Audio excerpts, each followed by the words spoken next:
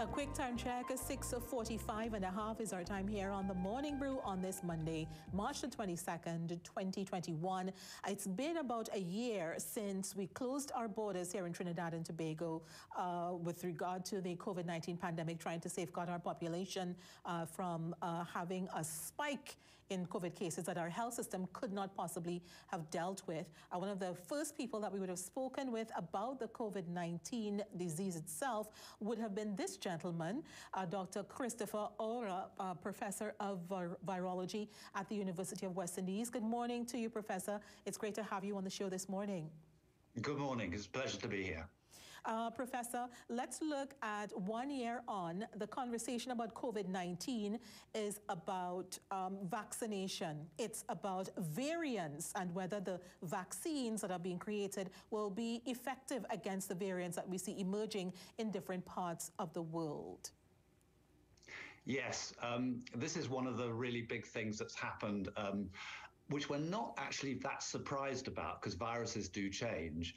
And what happens is because there's been so much replication of the virus uncontrolled around the world, the virus has changed and has become, is adapting itself to survive in our environment. And what it's done is it's increased in its transmissibility in some cases, so it becomes more able to transmit from person to person.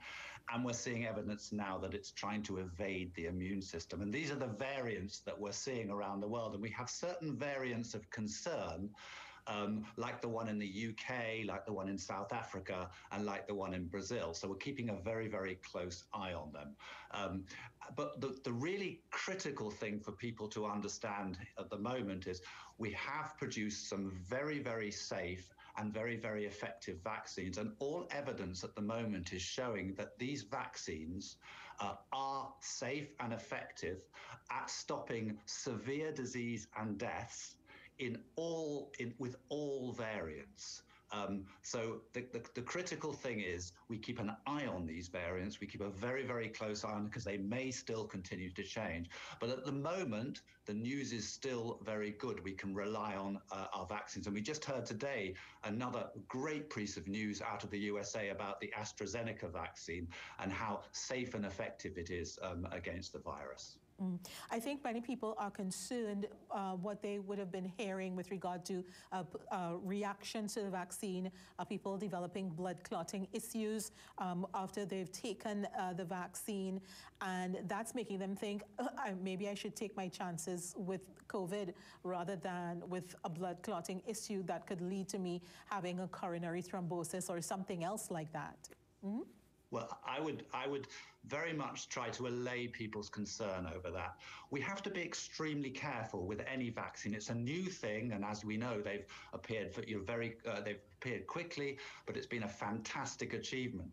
And the regulators in Europe, the regulators in the UK, the regulators around the world, who are extremely experienced people, have looked extremely carefully at this particular point about blood clots.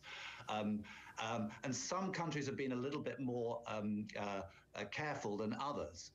But what they've found is that there is no link at all between the vaccine and blood clots. I'm afraid blood clots do happen in very rare occurrences in the general population all the time. And so they've looked very carefully in the vaccinated population and the population as a whole, and they found absolutely no link. So people really shouldn't worry about that.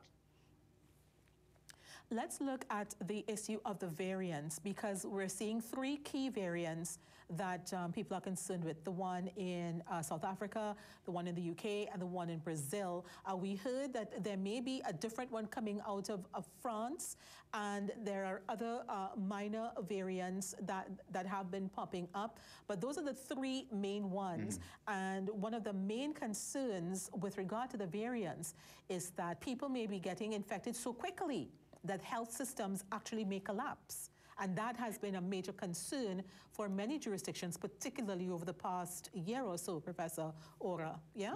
Absolutely. And in the UK, the UK variant, which is found to be around 50% more transmissible than the original virus, when it turned up in the UK, it was a real alarm. because it was transmitting so much more quickly. And the UK was very worried that they wouldn't be able to hold this virus through, a lockdown and non-pharmaceutical interventions.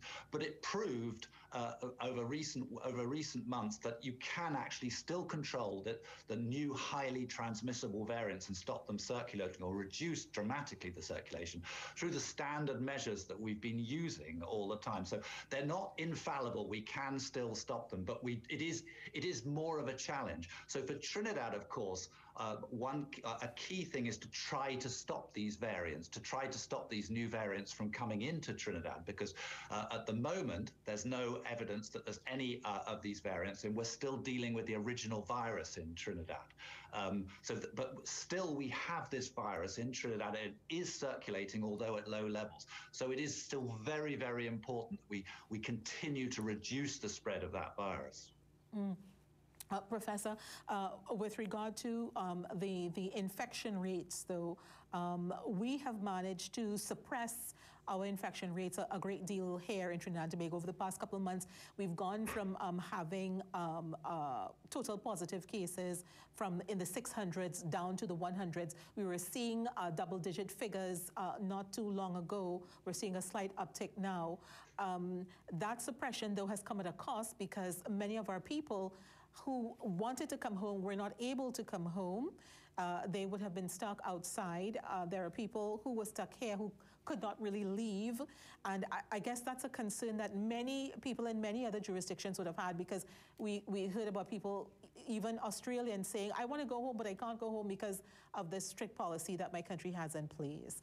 Let's look at that, because one or two of the people who are coming home now, who are being repatriated, they're coming home COVID-19 positive, notwithstanding their PCR tests and the fact that they may also be coming with the variants, one or two or more of the variants in their system. Yes, I mean, this is going to be the issue going forward for all countries, is if you can try and control the spread of the virus in the country, like in Trinidad, and like Trinidad has done very successfully, you have to then look to your borders and think, how are we going to stop these new variants coming in?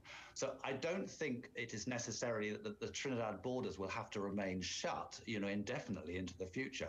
But I think there will have to look very carefully at risk factors. So look at the countries where people are coming from, and see how much virus is circulating in those countries and how effective is the vaccination program. And once Trinidad has its people vaccinated as well, obviously then the high risk, even if the high risk vulnerable people, then they won't be susceptible to the virus. So you're looking at both where the people are coming from, and you're looking at Trinidad.